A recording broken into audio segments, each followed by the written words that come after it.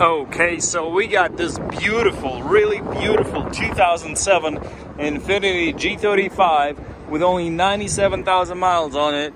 It is a clean title, clean Carfax, no accidents ever. So the body is in amazing shape. Look at the headlights, paint, clear coat, everything looks literally perfect.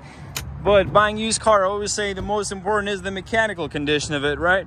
So let me pop the hood for you so you could see that there is no grease, no oil leaks, nothing like that. Everything looks nice, dry and clean the way it should be, all factory. And also let me show you underneath so you could make sure that there is no oil dripping, no grease or rust as well. By the way, every car in our lot gets checked twice before we put it for sale, and they're all eligible for up to 4 years warranty. So this one mechanically has no issues at all.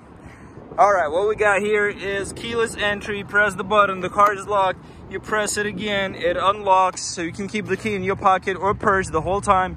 Here we got this beautiful two-tone black and gray interior. Here's the driver's seat, amazing condition, no rips, no holes, nothing like that. Same on the passenger side, super clean. And now let's take a look at the back. The rear seat looks brand new as always. It does have a sunroof, which is pretty awesome. And here's your dash. No cracks, it's not sticky, so the interior is in amazing shape. Now let's go behind the steering wheel, turn it on, push the start button, fires up. It's an Infiniti luxury brand, so of course you have your power, windows, doors, mirrors, seats with memory, and they're also heated.